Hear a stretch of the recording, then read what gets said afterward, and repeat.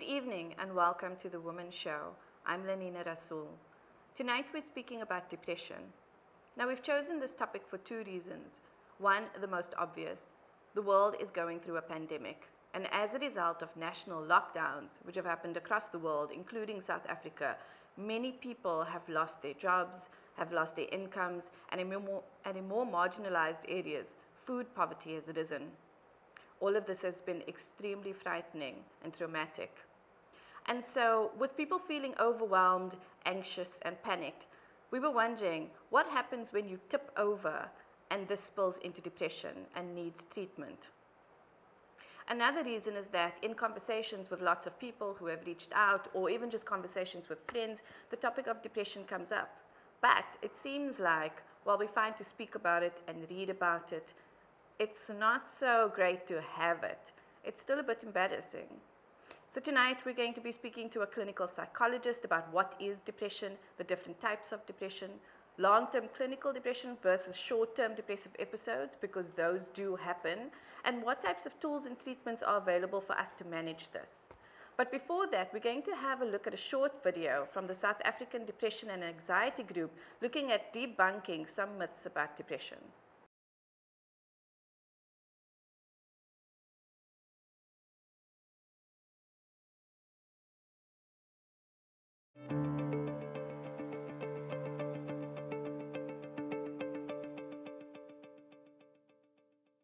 Good day everyone, my name is Zoleka and I'm a Senior Substance Abuse Counselor for Sato. Today we're going to be talking about debunking the myths about depression. So many times people will say things that are not true about depression, like get over it, or for us Black or African people they would say it's not our thing, it's a white disease. What are other things that people say? Get over it, you're weak. For men, a lot of men are accused of being weak because of depression. Guys, it's not true. Depression is a serious mental illness and could escalate if it's not properly treated. So it's important that we take people seriously, people that are depressed. We need to encourage them. We need to be of a positive lending hand to them. So when someone says, I feel alone, take the time to find out why do they feel alone? What has been happening in their life? What has been stressing them for them to feel the way that they're feeling? If someone says, I feel like everything is dark, I'm dragging everyone down, nothing is working out, take that 2 minutes to find out what has been happening. It's important to be aware and conscious of your stress levels, because if your stress is not treated or is not recognized, then it can lead to depression.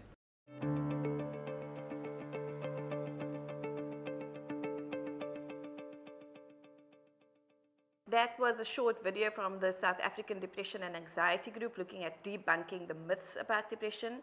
After the break, we're going to be speaking to a clinical psychologist to unpack this topic further. But before that, let's take a break and we'll be back with more after this.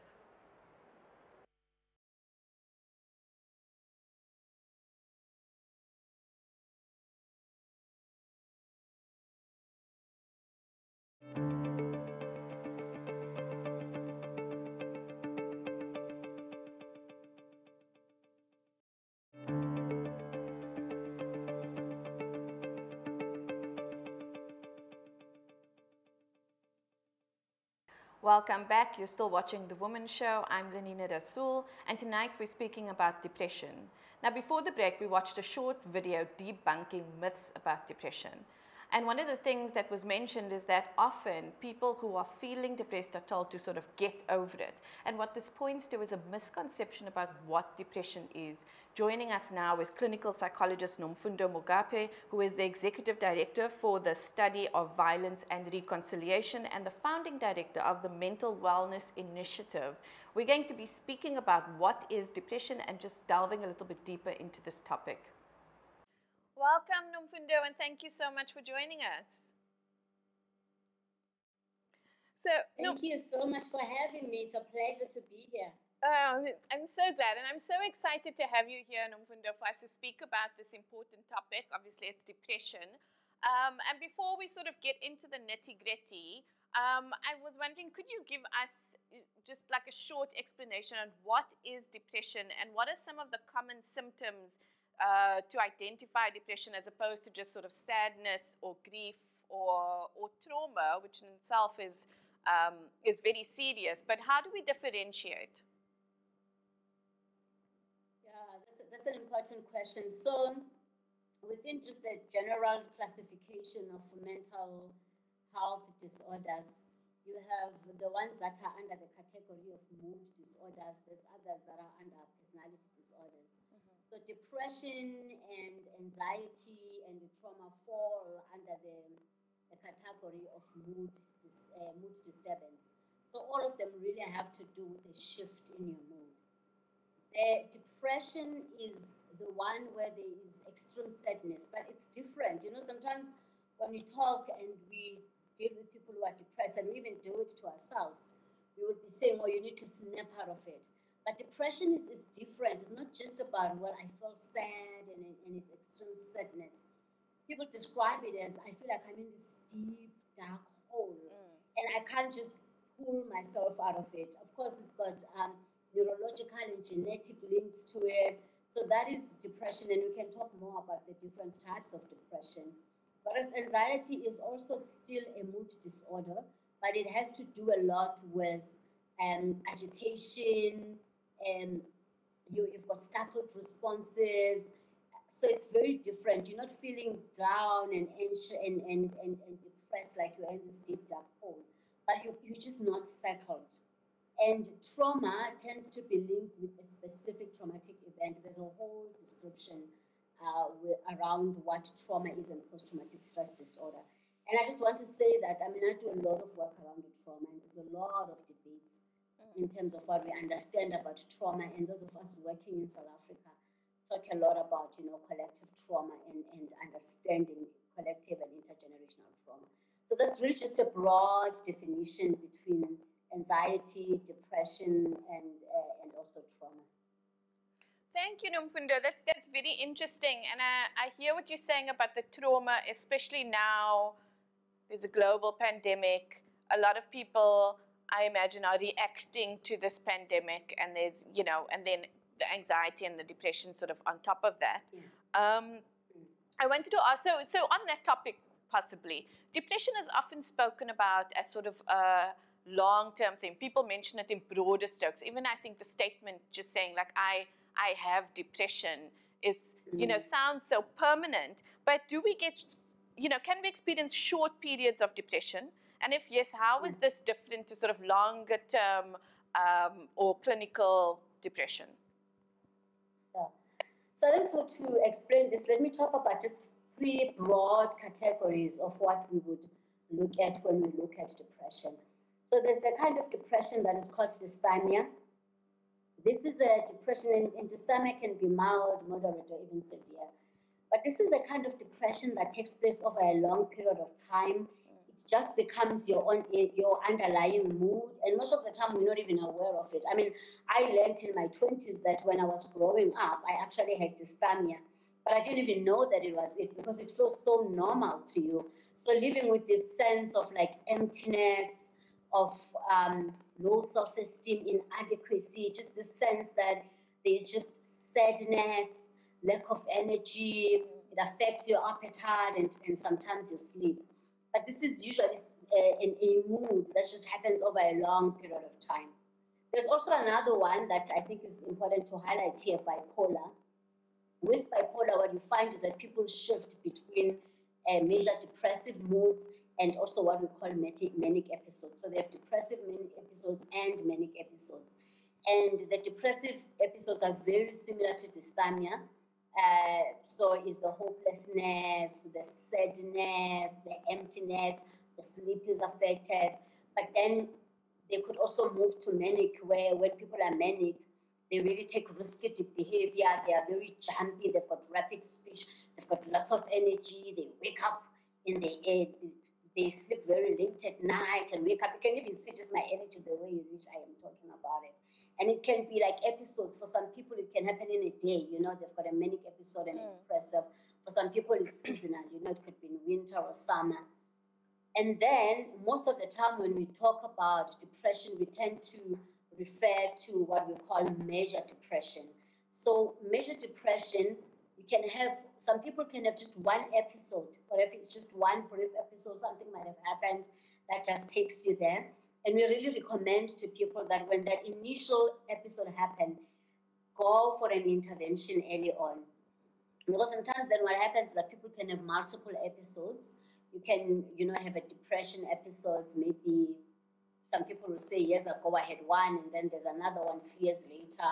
So people can have several depressive episodes. And the symptoms are very similar to dysthymia, but you also, like, some of the things that you find is like tiredness, suicidal ideation, because what makes depression so difficult is just like you are in this deep, dark hole of hopelessness. Just, things seem very hopeless. It is more about your perception and your understanding of things. Your mood tends to be very flat, appetite gets affected, people really struggle, either they oversleep or struggle to sleep. But I think the important thing is the impact that it has. So when we really begin to look at it as a disorder is when it infiltrates significant areas of your life, right? It impacts your relationship, it impacts your capacity to function at work, it impacts your own health and how you are taking care of yourself.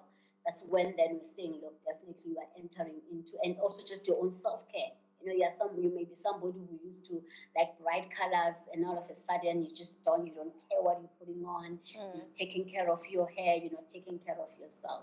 So I think that's what we can describe as major depression. We do have, I will put it in inverted commas, like functional depressed people, especially the high achievers who actually use their work as an outlet, but by the time they finish working, they are so depleted because they are trying to just suppress these emotions and use work as an escape of sitting with the emotions.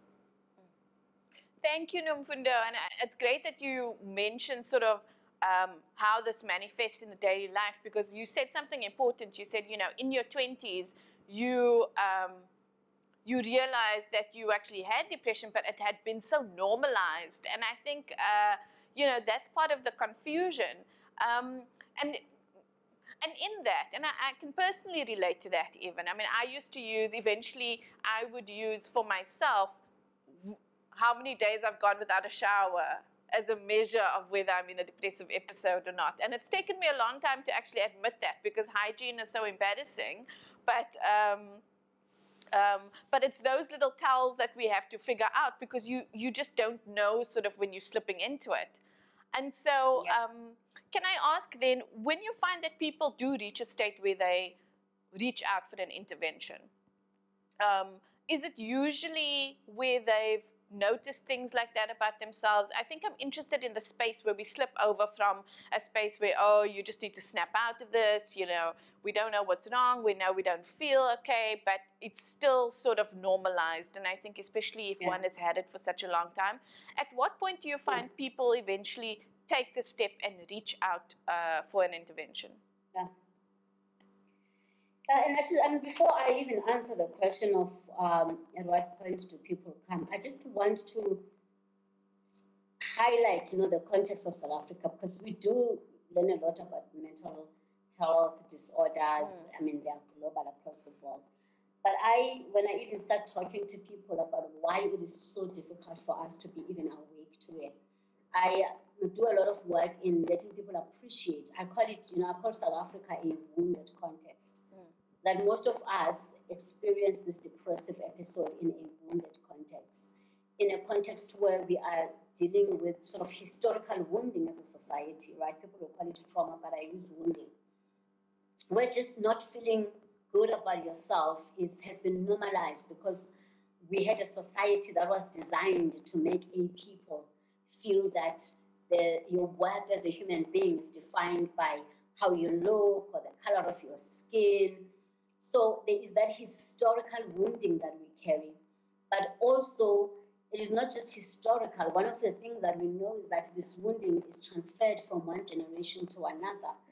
And even worse, in South Africa, it's embedded in our institutions. When I started traveling in my 30s outside South Africa, and I went to countries, most of them developing countries, some, of course, in the continent, I was just amazed at how the whole architecture, even the design of the society, was to support you and confirm your worth. You get into the workplace, it sees you, it acknowledges you. You call an ambulance, it responds immediately. Now, I am highlighting this because when we begin to talk about mental disorders in a country like South Africa, with such deep-seated wounding, then we have to really understand that one of the challenges is that we have become so asleep to just how broken we are as a people. A lot of South Africans do not ask for help. We have normalized the depression. I think for me, it's because when I started doing psychology and I actually learned about dysthymia, I was like, oh, there's actually a description for this thing. We grew up in a culture where even our own parents had to survive. They couldn't even see that we're not okay, that we are actually struggling in a society that did not see us. So being awake to it, and it's only now after I've done some work in my 40s when I'm like, oh my gosh, Auntie, this is what it means to be happy. This is what it means to be at peace. We don't even know that we are not okay. So I think for me it's really important to highlight that, because in South Africa, prioritizing your mental wellness is like almost going against the grain. You know, in our language, they would even say we are papa. You know, you think you're better, you are too fast. Like why? Or you are spoiled, or because we really don't understand the importance of being awake. So that being said, the things that you can acknowledge, first of all, is that it is not normal to grow up with this just deep-seated sense of emptiness. So if you wake up in the morning and it's your norm to feel empty, it's possible that you have dysthymia. And dysthymia tends to really just operate. It's not deep mood, but you're not happy. It's not normal. Yes, we are human beings. Now and again, we may not be happy, but for you to just constantly live in a state of being completely unhappy. But most importantly, I think you really need to seek help when it starts to affect your appetite, you overeat or you undereat. When it starts affecting your sleep, you've got insomnia, you are not sleeping, or you are sleeping too much. Also, when it starts affecting your relationships, you don't have quality relationships that you feel that, you know, you need at least one or two relationships where you feel fulfilled and content. So when some of these things happen, I think for me, all I can say is this general sense of just not being happy and struggling. Please take it seriously and go ask for help. It may be depression, it may be anxiety, it may be trauma, but just go to a professional and ask for help, and they will give you a proper diagnosis and with proper treatment, because depending on the type of mental health issue you have, the hormones and the neurobiological processes are different, and therefore you need a different medication. Thank you, Nomfundo. That's very interesting. I'm going to veer off just for a second to say, you know, I read a quote the other day from the Dalai Lama who said, the point of life is happiness. And it was, it's so simple, and yet it was so profound for me, because, you know, as we move through these different feelings in life, it's exactly what you're saying, actually. You know, where the perception is that we think we better, or we deserve better, or those are even things we tell ourselves. But really, the point of well-being is to feel happy and good, and that should be okay. So you raise really, really interesting points around that, and then also around sort of this structure that we're existing in that doesn't encourage well-being and doesn't encourage feeling happy. On the topic of that, though, you know, we're looking at treatment options. Everybody is very familiar with antidepressants. So if you depression, often, you know, if you experience depression or you talk about it, often the topic of antidepressants comes up. What I've found, especially recently and in conversations with other women who have phoned and you know, spoken with me and just said, I feel like I'm in a dark hole, I'm just not happy, and then would whisper, oh, we're on the phone, they'd whisper, I'm taking some antidepressants. And it was interesting to me that it's still such a taboo topic, because these are, you know, women that I wouldn't think would be embarrassed about it. To me, it's become a little bit mainstream in terms of how it's depicted in media and on television. Do you think it's still very taboo? And aside from antidepressants, what other treatments are there? Yeah, look, I think the issue of stigma is still a big problem in South Africa, a huge problem. So in our country, first of all, it's just difficult to be awake. And anyone who is even awake and saying, I've got a problem, kudos to you. You are already 50% there. because that's the biggest problem in South Africa. We are just so asleep to the brokenness. But even when people become awake, there is so much stigma. And some of the stigma is really completely around ignorance. And I've started shifting my conversations, with my daughters, where I start them early. And I say, studies have shown that the brain can't differentiate between emotional pain and physical pain. The same areas and chemicals that get affected when you experience emotional pain is exactly the same as physical pain. So I would say to my daughter, if you were to go out there and be hit by a bus, will you then be embarrassed that you have to take treatment? And she'd be like, no. So I started to teach her to just learn that mental wellness is exactly the same as physical wellness. It's just that the body sometimes it registers it mentally. So it's very important to frame that and to appreciate that you live, again, I come back to this, in a wounded society that will not be even able to celebrate you being awake to yourself or even support you. So do not expect necessarily, and you're lucky if you've got family members that support you. Don't expect people to really support you. If you can get one friend who can support you, that's great. But please do understand that though you are choosing a path that is actually the best path for you and for your loved ones, there is likely to be a lot of stigma around this. I have worked with professional women who are executives, but they're still so ashamed because we have a society, unfortunately, that has equated mental wellness or mental health issues with weakness. You think you are weak if you've got mental health issues. And I actually say to people, it is the brave that stand up and are able to acknowledge that they have these mental health issues. So medication is really important. There's again, quite a lot of misconceptions around medication. One thing that we know is that depression is also a hormonal disease, it's a neurobiological disease, and it really helps to have medication just helps to balance those hormones.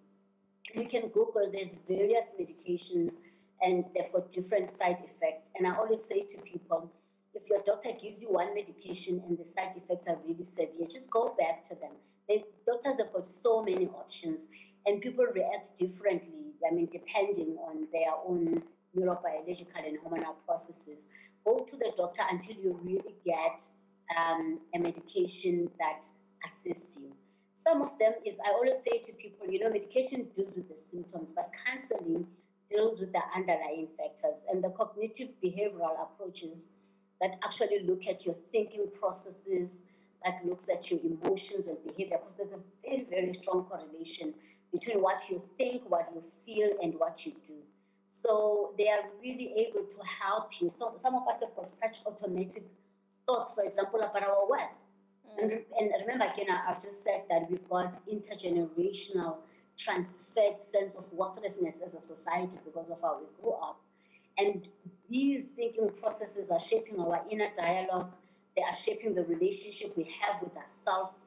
They are shaping the things we are saying to ourselves about ourselves.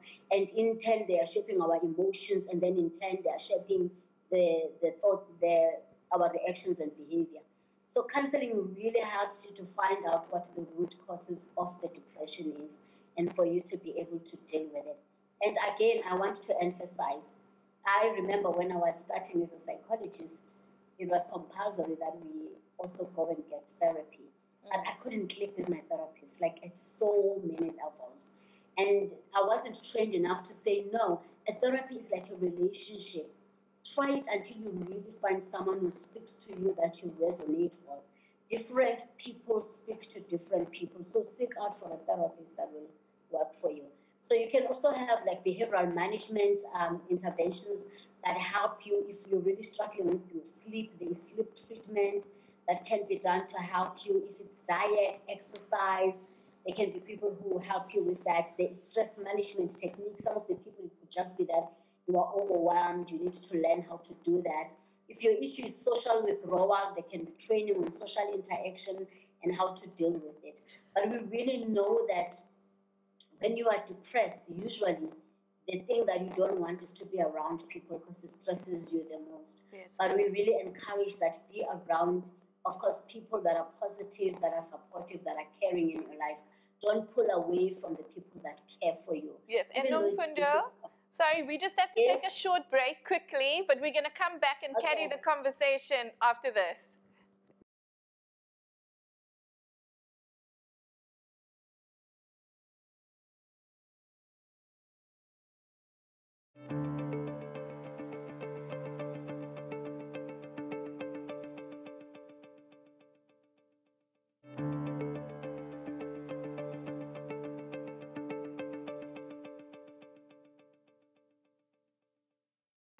Welcome back. You're still watching The Womxn Show, and tonight we're speaking about depression.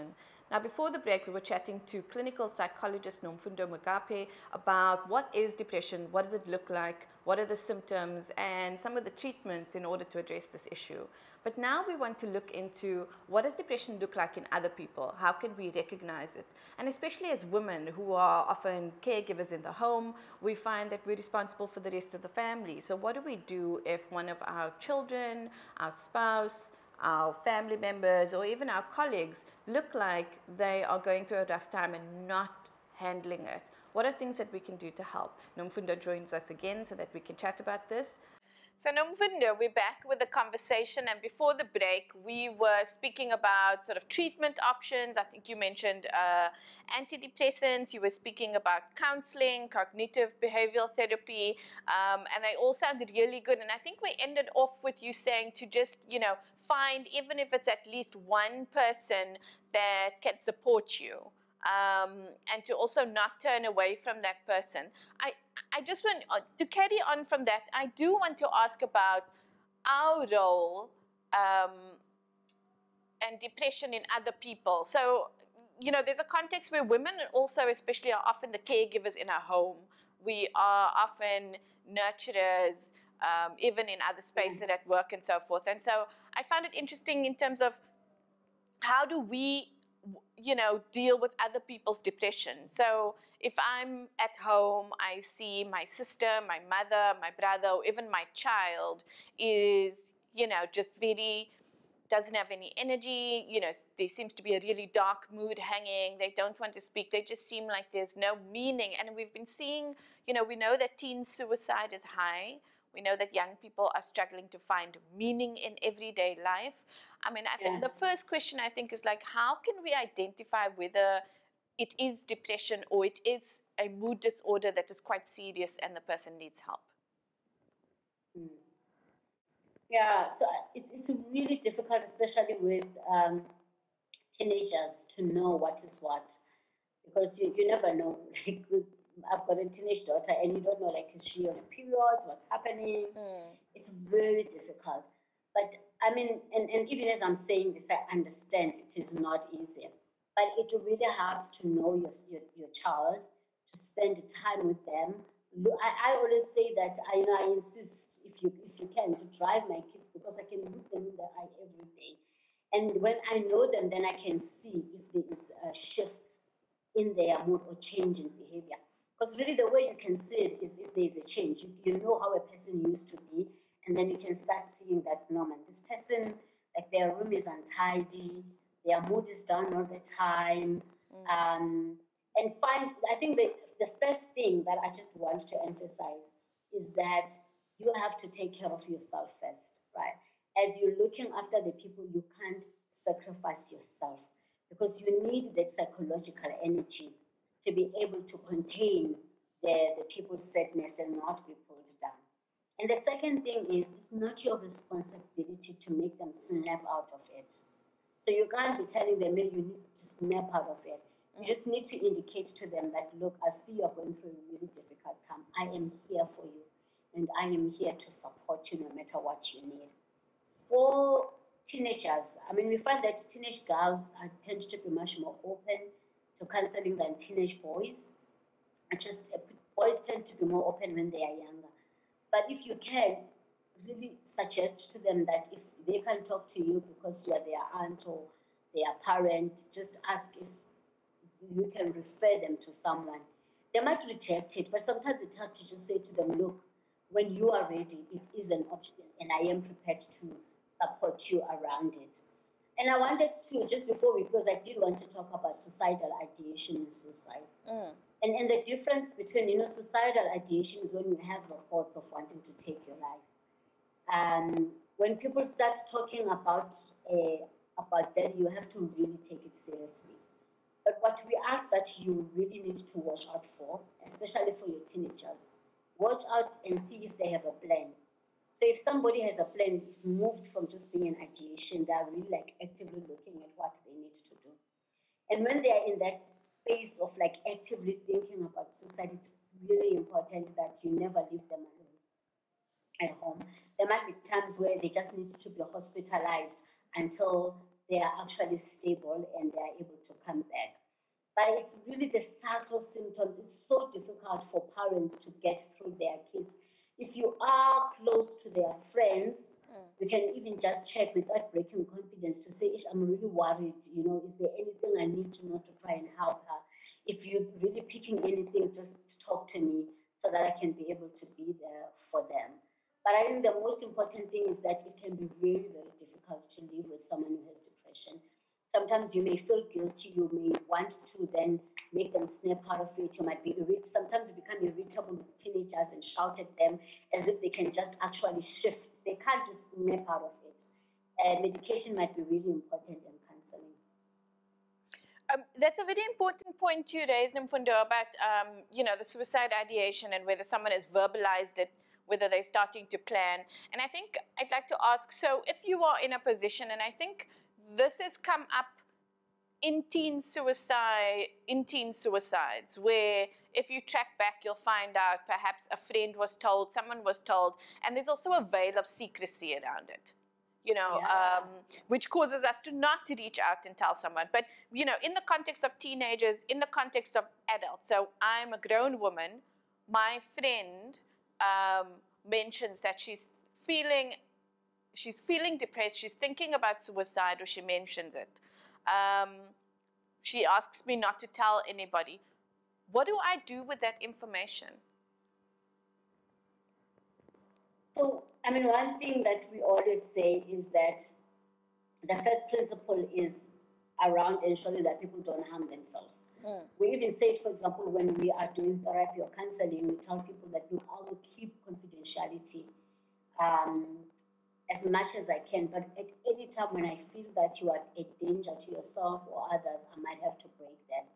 So no matter how much you really care for and love your friend, if you think that they are a danger to themselves, you might need to break that confidentiality. They might hate you, they might have a problem with you, but the priority is actually their well-being and their health. So just really watch out for those. If they're already saying I've got pills. So when they say, I feel like, because people who are depressed do talk about taking their lives and it feels very hopeless. So listen to them and try to ask questions like, oh, my friend, how are you thinking? Have you even thought about how you're going to do this? How are you feeling? How frequently do you think about it? And just see if it seems like the plan is really concrete. You might need to confidentially tell the people around them to say, please, sometimes I would call people and say, please just make sure you don't leave them alone. They must never be alone at any one time. Just be around them. If you might have seen them actively taking the pills or trying to do that, they might need to be hospitalized. I think we, as much as we can love for our people, we might have to bring that tough love. Because when you are in that space of suicidal and you are now trying to take your life, it's really no longer about hiding. It's actually more dangerous to not be supportive. And if your friend is depressed, for me, I think the first thing is what makes people pull back is when they feel judged. So to really be able to create an environment that says, look, friend, I am here for you. So with my daughter, it really helped because she had gone through that period and some of the friends, a lot of our teenagers go through this. And this thing of saying to them, look, if you came to me and you said you have a headache, I would have treated it. And for me, depression is exactly like a headache. Because again, your brain does not differentiate. It's exactly the same thing. So we have to start shifting how we talk about it and how we respond. Sometimes when people tell us, we also panic, and that panic and anxiety that they hear from us also contributes to say, oh, this is a red flag. My friend is unable to hold my pain or even deal with it. Thank you, Nomfundo. I mean, that is great, and I think you're on point in terms of thinking about the judging. It's really hard, and it's also what causes us to hold a lot of this inside. We're afraid, and I think you mentioned earlier also it's often associated with weakness. Just to go in, we've got to wrap up soon, but you founded the Mental Wellness Initiative. Can you tell us a bit more about that, and what is it really, and what does the Mental Wellness Initiative do? Yeah, thank you. So the Mental Wellness Initiative, MWI, we started it last year around April as a response to COVID-19. So it is really an initiative which is a network of organizations that are dealing with mental health and mental wellness issues. So life coaches, psychologists, social workers. And for us, the idea was that when COVID hit, we had appreciated the nature of woundedness in our society, as I've described it, and that COVID was going to hit us not just at a physical or economic level, but also at an emotional level. And that if we are really going to bounce back as a society, we will have to start prioritizing mental wellness. And there are a lot of organizations. I'm also a director of the Center for the Study of Violence and Reconciliation, where we are the secretariat. We've got other organizations. There's a lot of organizations like CSVR, SADC, Lifeline, a lot of other organizations that have been doing great work over the years. But the idea of the mental wellness is that we need to come back together and collectively have a collective approach towards addressing mental wellness, because the problem is too huge for organizations to just be operating separately. And some of these organizations don't even have enough time to fundraise for themselves. So mental wellness works as an organization that actually brings the people together, but we go and mobilize funds to support people in the sector to go and do the work. We want to develop materials together that we can share. There's a lot of best practice models out there that are working, but these have not been escalated where we are sharing with each other. So that is really the idea of the Mental Wellness Initiative. And we are really fortunate that Ford Foundation is supporting us now around the sexual and gender-based violence field, around how to support leaders in the field to deal with to ensure that they are actually resilient and their organizations are resilient. So we just started a new organization, but really excited that the work is kicking in. That's great. No, just to end off, I mean, I think it's fantastic. We know that there is too little mental health services in South Africa to cater for everyone. I think I saw a stat that said 1 in 10 people have access. But just in terms of tools and materials, I, for instance, often find, I'm a reader. So I find when I'm dipping really low, it helps sometimes just to go into Google, just to go in, Google depression tools. And maybe go in, speak to, depending on who it is. I've done Lifeline. Lifeline offers, I think it's 3 or 4 free sessions, and I think now they're doing it via Zoom and WhatsApp and the other organizations. But to you, my philosophy is very much that even little bits count. And so do you have any suggestions where people are feeling really low? It might not be like, clinical depression or dangerous, but are there little things we can do just to, sort of lift ourselves up? Yeah. I think the first one is somebody said something really powerful that has helped me through 2021. She said, 2021 is really a 2020, take it one day at a time, like literally. Because what gets overwhelming with depression is when you get so overwhelmed by the future or get stuck in the past. Just live in the moment where you are at and understand that this period that you are in is not going to last forever, right? And secondly, I like what you've said. Ask for help. Just, again, it's really difficult when you're feeling depressed, but push through it. Talk to someone. Get some kind of support. Even if it is difficult to get out of bed, sometimes it helps to just have a little bit of sunshine, walk a little bit. And secondly, some people even keep like a gratitude journal, because the brain is amazing. Our thoughts are very powerful. If you have one negative thought, they all pull together like a magnet. And when you are depressed, it's even stronger. So even shifting and identifying one thing, small things, it doesn't have to be big things. Even to say, I can breathe, I've got friends. Just have a gratitude journal where you bring your brain to even identify the things that are working in your life. But again, please do go to the doctor or the psychologist if you can, and just get medication. It really, really does help. But most importantly, remember, you matter. You matter, and your mental wellness matter, and it's important to focus on yourself. It is not being selfish when you're focusing on yourself, because we understand that if you are okay, then the people that you love will be okay, your workplace will be okay. We have to begin to just shift our understanding of mental wellness work, that it is as much as work as it is standing up and going to work. It is as much work as standing up and cooking if you cook, or doing the garden if you're doing it. Because most of the time we don't see it as a crucial component of work, and celebrate it. If you've got depression and you're able to wake up and have a shower, well done. Kudos to you. That is your most important work at this point in time. I completely agree. I have a, in my diary, whenever I've done anything, I take a red pen. I saw this in a book and I write victory. You know, it's just like something that I started, but it makes me feel as if I've really achieved something, even if it's a shower or breakfast or anything. Nomfundo, that brings us to the end of our discussion, but thank you so very much for joining us. Pleasure. Thank you, guys. Bye. All the best. Take care of yourself, please. These are difficult times. That was clinical psychologist Nomfundo Mogapi, who is the executive director for the study of violence and reconciliation and the founding director of the Mental Wellness Initiative, giving us more information and insight about depression, both in ourselves but in others as well. Now, we're going to take a short break and we'll be back with more after this.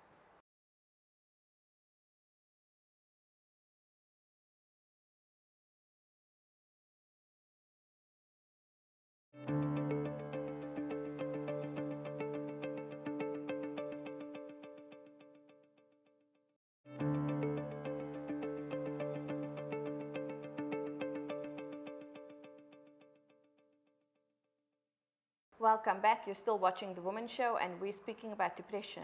Now, we've heard quite a lot about what depression is, what the symptoms are, what the treatments are, and how depression manifests in other people. But it's still very difficult to recognize and to explain when you're in it. This video from the World Health Organization has been quite popular in sort of showcasing what depression looks like from in real life. Let's have a quick look, and we'll be back with more after that.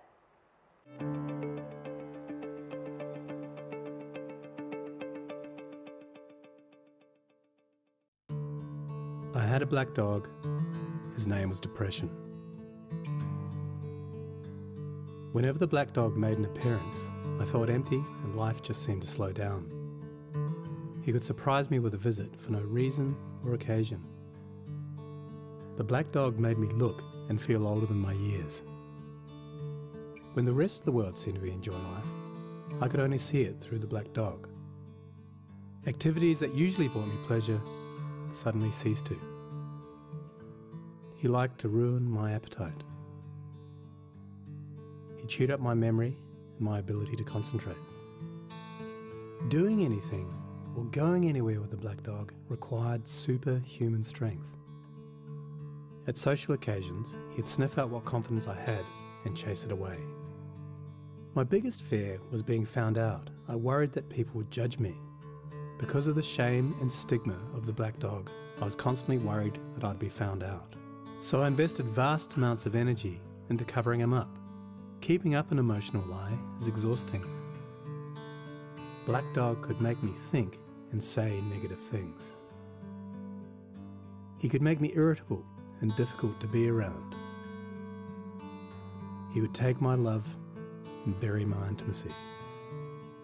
He loved nothing more than to wake me up with highly repetitive and negative thinking. He also liked to remind me how exhausted I was going to be the next day. Having a black dog in your life isn't so much about feeling a bit down, sad or blue. At its worst, it's about being devoid of feeling altogether. As I got older, the black dog got bigger and he started hanging around all the time. I'd chase him off with whatever I thought might send him running.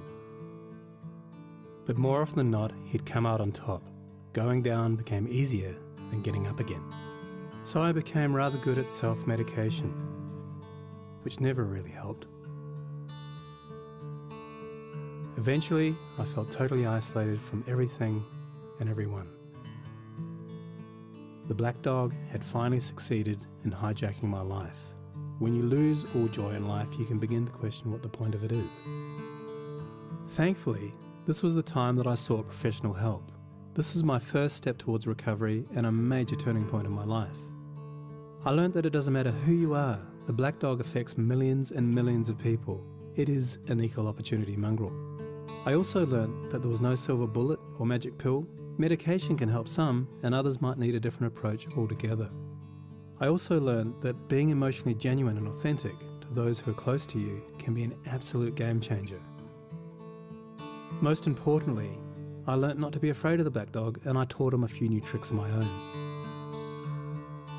The more tired and stressed you are, the louder he barks, so it's important to learn how to quiet your mind. It's been clinically proven that regular exercise can be as effective for treating mild to moderate depression as antidepressants, so go for a walk or a run and leave the mutt behind. Keep a mood journal. Getting your thoughts on paper can be cathartic and often insightful. Also keep track of the things that you have to be grateful for. The most important thing to remember is that no matter how bad it gets, if you take the right steps, talk to the right people, black dog days can and will pass. I wouldn't say that I'm grateful for the black dog, but he's been an incredible teacher. He forced me to reevaluate and simplify my life. I learnt that rather than running away from my problems, it's better to embrace them. The black dog may always be part of my life, but he'll never be the beast that he was. We have an understanding. I've learned through knowledge, patience, discipline and humour, the worst black dog can be made to heal. If you're in difficulty, never be afraid to ask for help. There is absolutely no shame in doing so. The only shame is missing out on life.